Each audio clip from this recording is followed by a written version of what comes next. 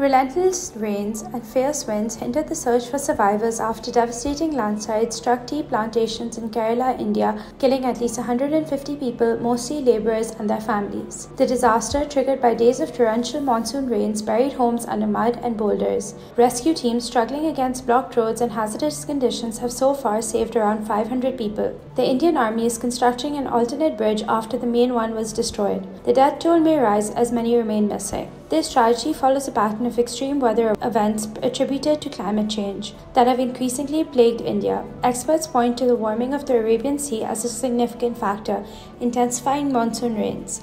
Our thoughts are with the people of Wayanad during this difficult time.